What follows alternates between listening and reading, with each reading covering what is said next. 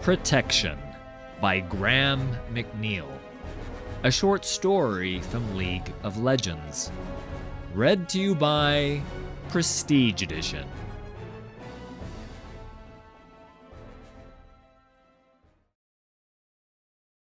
The golden hour between 5th and 6th bell. That's my favorite time of day. It's when most people in the factory would finish their work shifts. They're bone tired, but they're done for the day. Work is behind them. A hot meal and home are ahead. The people here are nice, and I always feel good squeezing my gelatinous body through the cliff cracks, seaming the rocks around the factory wood. I feel love emanating from a man going home to his newborn son. I relish the anticipation of a married couple looking forward to a romantic dinner in the boundary markets. Their thoughts soak into me. It's nice, like a warm bath, though I tend to stretch out pretty thin when things get too hot. There's always a few people in the mix who aren't so happy. After all, life in Zon can be hard. Some people are nursing broken hearts, while others can't stomach the thought of another shift and feel nothing but seething resentment. I absorb the good and the bad because that's the way I was made. The bad feelings sometimes make me angry, but there's nothing I can do about that. My parents taught me it's okay to feel bad sometimes. Without the bad, you can't properly savor the good. I follow the crowd until people start to go their separate ways. A few lingering bad feelings drift through my thoughts, so I decide to do something good to push them out. I seep down through a network of cracked vents I've been meaning to fix for a while, but just hadn't gotten around to. I collect fragments of metal in my body as I go, extruding them from my amorphous form wherever there's a crack, then heating my outer layers to weld them in place. With the cracks sealed, clean air from the pump station higher up in Piltover flows once again, which, hopefully, means fewer cases of lung blight in a good many of the streets below. The bottom of the pipe brings me out in the upper reaches of the sump level. Things aren't so nice here. Lots of people don't have much of anything, and there's plenty who want to take even that from them. The sump pools, full of toxins and runoff from the chem forges, remind me of the time I spent alone as a specimen in a laboratory. I try not to think of that time because it makes me angry. And when I get angry, I sometimes break stuff, even though I don't mean to. I don't like feeling like that, so I ease myself into my favorite cleft in the rock, the one running beneath the twisting rookeries of the Skylight Commercia. It's always nice there. People out together, browsing the galleries, meeting friends, dining, or going to see one of the companies of players that tour the Undercity with their satirical works. The atmosphere, warm and friendly, it's the perfect place to bask in all that Zon has to offer. But as I pass beneath the outlying streets, a spike of anguish ripples through me. A tremor of fear and pain disturbs my liquid flesh. I don't like it. It feels out of place, like something I'd expect to find deeper down in the sump. That's the place where bad things happen more often than good things. It shouldn't be happening here. I get angry as more of the bad feelings soak into me. I follow them down, wanting to stop them from spreading. I push my body from the corroded pipes running below a metalsmith's shop. My bulk fills the space under the warped floorboards. Light shines in angled beams through the louvers of a grill set in the floor. Angry voices come from above. shouts, and the sound of a weeping man. I press my body against the grill. My gelatinous mass breaks apart, only to reform on the other side. I push hard and quick, reestablishing my form inside the shop. The owner of the shop is on his knees beside a woman who bleeds from a deep wound in her belly. He kneels at her side, one arm outstretched toward the four men standing in the wreckage of his shop. I know these kinds of men. I see them all the time in the sump.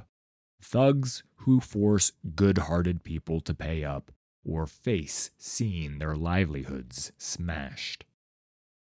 The interior of the shop is lit by chem lanterns, one of which is held by a man wearing a butcher's apron and who has a meat hook crudely fixed to the stump of his other hand. The other three are mere brutes, slab-muscled simpletons in canvas overalls and thick magnifier goggles. Their eyes grow stupidly wide with shock at the sight of me rising over them. I bloat my body, greenish limbs swelling with power as I form a mouth where I think it ought to be. I want to really hurt these men. I know it's their emotions I've been feeling, but I don't care. I just want to hurt them as badly as they hurt these people. This is gonna get messy, I say. My right arm shoots out, smashing the first thug from his feet. He slams into the metal stanchion by the door and doesn't get back up. A second thug swings a heavy iron club, a sump scrapper's oversized wrench.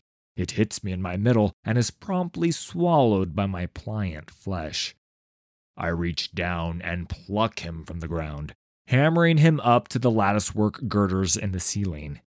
He drops back down, his limbs bending in ways even I can tell they shouldn't. The third thug turns and runs, but I reach up and stretch my arms toward the girders. I spring forward and hammer my feet into his back. I squash him to the ground as their leader slices the blade of his butcher's hook down the center of my back.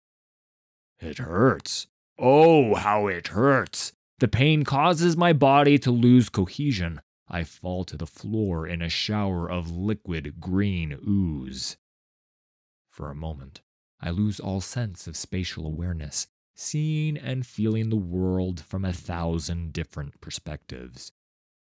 The thug stands over me, a gap-toothed smile splitting his stupid face. He's glad he killed me, filled with pride at his destruction of a living thing. His pleasure at this destruction courses through me like a hateful elixir. I don't want to feel like this. It's not what I was taught. But to help these people, I need to use the wrath that fills me. I must turn it against these men. My scattered globules reform in the time it takes him to realize he hasn't killed me as thoroughly as he thought. I surge from the floor and crash into him, altering my density to that of a thundering pile driver. We smash into the wall of the establishment, the flesh and bone beneath me disintegrating at the force of impact. I peel myself from the bloody wall, feeling the anger slowly drain from me. I form my body into something man-shaped as I feel the mixed emotions emanating from the couple behind me. The man looks at me with a mixture of fear and trepidation. His wife smiles at me, though I can feel her tremendous pain. I kneel beside her, and she takes my hand.